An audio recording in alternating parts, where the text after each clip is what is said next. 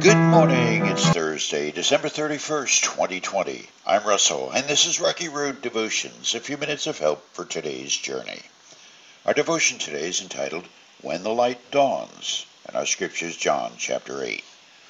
Jesus spoke to the people once more and said, I am the light of the world. If you follow me, you won't have to walk in darkness, because you will have the light that leads to life.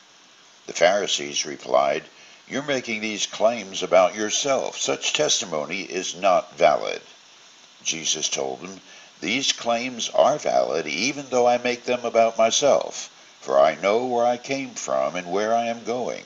But you don't know this about me. You judge me by human standards, but I do not judge anyone.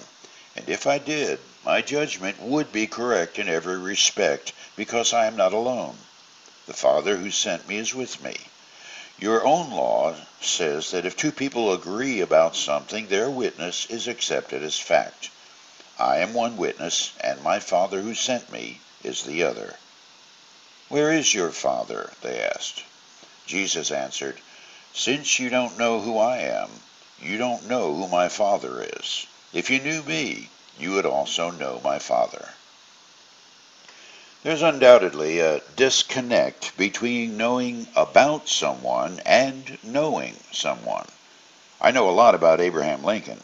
However, despite what my grandchildren think about how old I am, I never knew him. In the same way, I never knew George Washington, Copernicus, Nero, or Adam.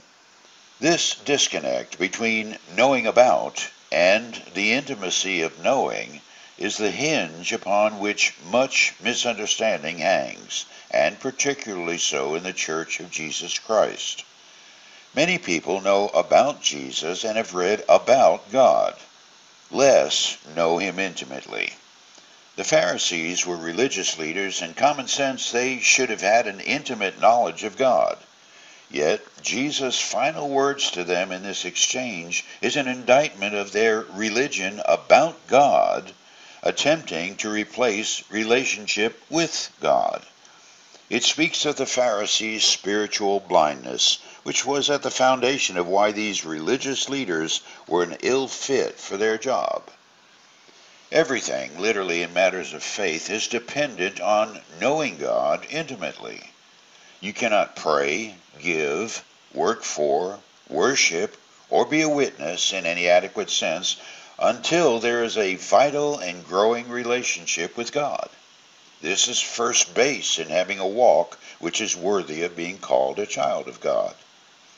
In baseball, it's elemental to step up to the plate and be ready for the pitcher to throw the ball in your direction. Being ready means you're committed to swinging your bat at the ball to hit it onto or over the playing field. That's the first step in being a hitter, as surely as it is the basic understanding about stepping up to a relationship with God.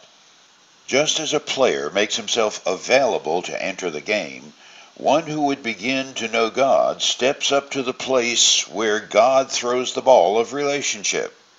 God did that with Moses calling from a burning bush. Moses stood on holy ground that day. God did it with young Samuel, calling him in the middle of the night. Samuel answered, Speak, Lord, your servant is listening.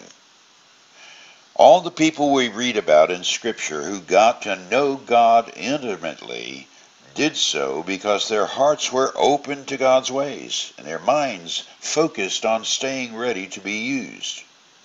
Because God does not change in character, it's no different today for you and me.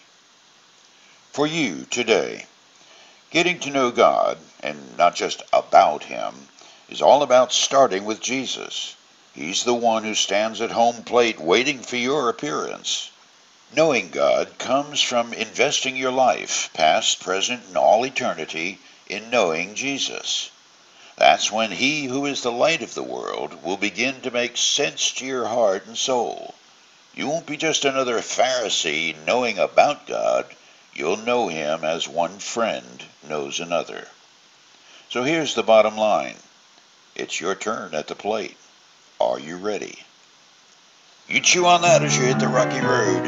Have a blessed day.